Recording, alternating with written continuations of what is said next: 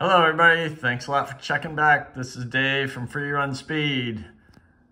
Saucony Kinvara fans, the Kinvara 14 is about to come out to a store near you. There's a whole bunch new with this Kinvara 14. And let's start with the midsole.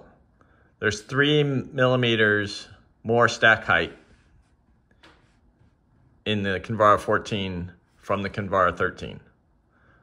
That just means there's 3 millimeters more under your foot to cushion your foot. Added to that is their new Power Run Comfort sock liner, which is 7 millimeters thick. So that gives you an additional 2 millimeters under your foot. So it's actually 5 millimeters difference between 14 and 13. They've also raised the sidewalls so that when you get up and go, when you're out there running and you get up to speed, your foot is secure on the platform. When you go around corners, your foot is secure on the platform. Keeps your foot centered. Make sure you hit the sweet spot of the forefoot.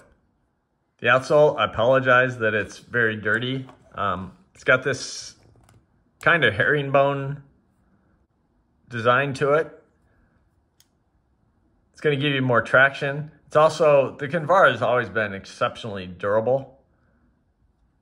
Even though it's all exposed foam, except for a couple spots.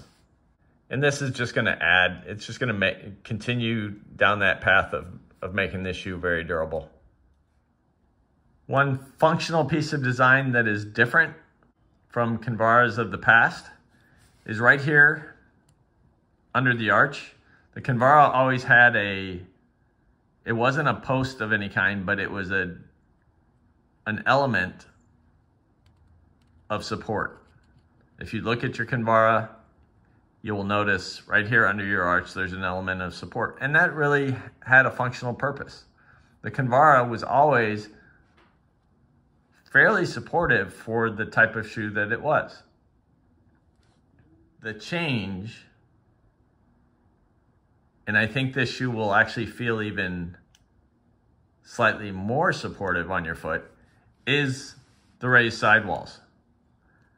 Now, they don't need to put this on the midsole because they've raised the sidewalls, keeping your foot centered on the platform. The upper, the best thing I can say is the 13 and the 12 had stuff on the upper. That stuff has been removed. And it's a simple, real open mesh upper with a gusseted tongue, a little bit of padding in the tongue, but simply this shoe is lightweight and fast. That's what the Kinvara always felt like, and this upper matches that feel.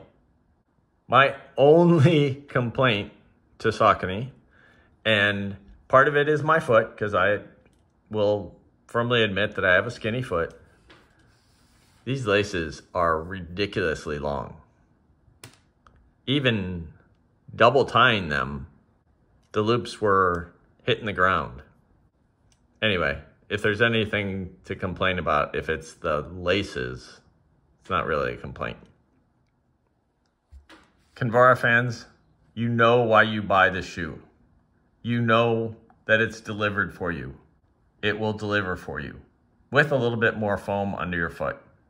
So it's light, it feels fast, it feels like your Kinvara, smooth, quiet, everything that you've come to love about it.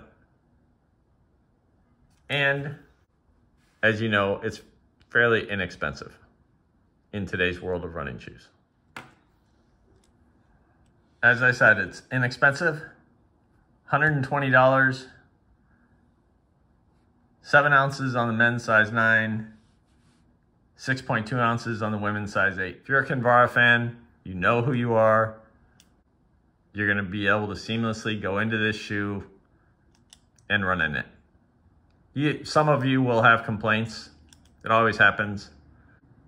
But your complaints will be minimal compared to the feel of the shoe and why you got into the Kinvara in the first place. You're gonna like this version. Thanks a lot for watching. Talk to you next time.